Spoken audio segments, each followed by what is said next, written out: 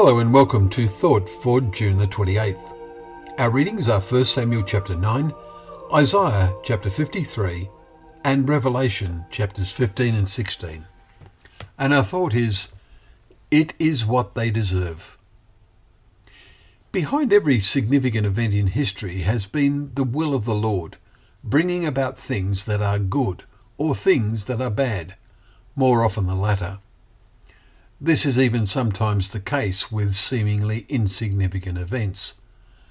In our reading of 1 Samuel chapter 9, donkeys belonging to a Benjamite became lost, and the owner's son Saul is sent to look for them, and in the end he chances to meet up with Samuel.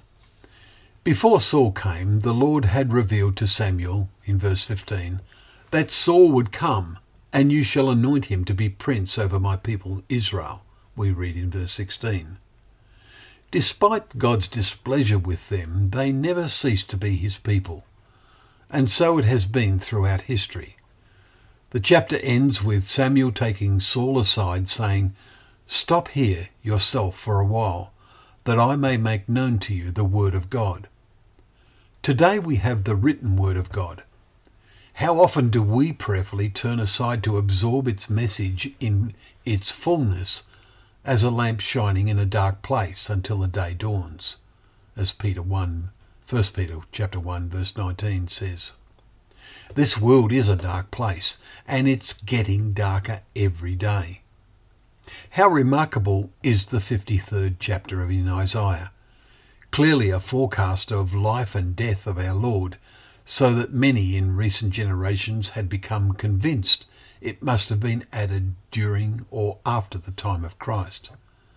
But when the Dead Sea Scrolls were discovered, they were silenced. The chapter starts, "Who has believed what they heard?" And that is still the question. Who believes what was written and has been preserved and now made available in every language?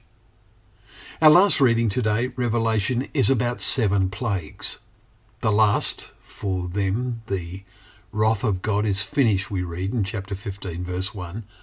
An angel is heard to say, "Just are you, O Holy One, who is and who was, for you brought these judgments.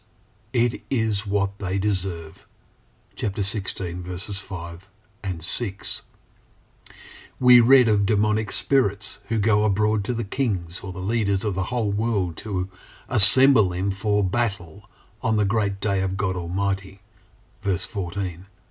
And they assembled them at the place that in the Hebrew is called Armageddon, verse 16. Christ is returning without warning, like a thief, we read in verse 15. The word Armageddon has fascinated people, especially movie makers in recent years. In their inner being, many sense disaster is looming. As in the days of Samuel, God arranged for the people to have what they wanted and deserved, and so our world will get what it deserves. And the cities of the nations fell, to make them drain the cup of the wine of the fury of his wrath, we read in verse 19. How frightening.